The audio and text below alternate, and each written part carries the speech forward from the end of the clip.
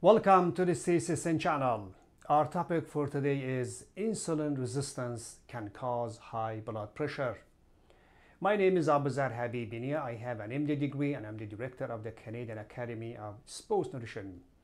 Subscribe to the CAASN channel on YouTube to enjoy the information that we share on a weekly basis about medicine, weight loss, fitness, and sport nutrition. Okay, today I'm going to show you how insulin resistance can increase your blood pressure at the end. Unfortunately, insulin resistance is on the rise worldwide. There are lots of reasons for insulin resistance, and I'm going to have a video about the causes of insulin resistance soon. So if you have developed insulin resistance for any reasons, it's important that you take care of it, you try to fix it, otherwise at the end your blood pressure is going to go up. Insulin resistance is basically this. Insulin fails to function normally. Insulin is going to sit on its receptors but doesn't work properly. Insulin is a hormone that is released by the pancreas and has many functions in the body, but the most famous function of insulin that I'm sure most people know it is that is going to lower blood sugar level. But as I said, insulin is going to affect many organs and systems in the body. But let me show you how, if you have developed insulin resistance, your blood pressure could go up at the end.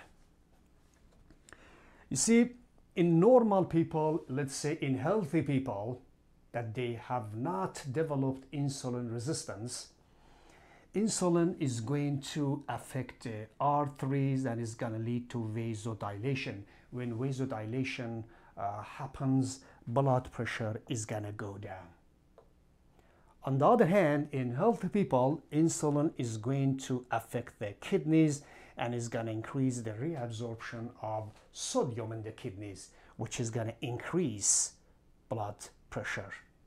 You can see in here that insulin has a sort of two different effects on blood pressure.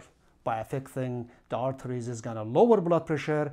By affecting the kidneys is going to increase blood pressure. So we have over there sort of balance.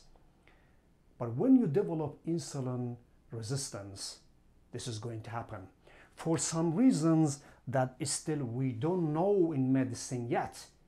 In insulin resistance, dysfunction of insulin, basically the effects of insulin on the arteries will be lost. I'm going to put in here. Dysfunction of insulin will be lost. The function of insulin that basically was supposed to lower blood pressure will be lost. This one will be kept. That's why in people with insulin resistance, blood pressure is going to go up at the end. This is exactly the main mechanism why in people with insulin resistance, if they don't fix it, blood pressure is going to go up. However, there are some other factors that they contribute to high blood pressure in people with insulin resistance. I'm going to put at the top corner for you. There is a hormone in the body. It's called Angiotensin number 2. In people with insulin resistance, this hormone is gonna go up.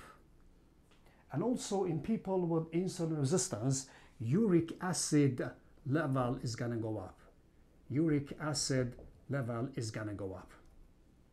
So in people with insulin resistance, blood pressure is gonna go up basically because of the effect of insulin on the kidneys, and also because this hormone angiotensin number 2 and uric acid level, they have gone up in the blood. They contribute to high blood pressure in people with insulin resistance. So we know at least 3 mechanisms by which why insulin basically insulin resistance is gonna increase your blood pressure. This is the main mechanisms, and increased angiotensin level 2 in the blood and increased uric acid level, definitely they have a minor role in increasing blood pressure in people with insulin resistance. I really hope that you learned something interesting today. because we make science easy to understand. Now you know. If you don't want to miss our weekly video, you can subscribe to the CAASN channel on YouTube.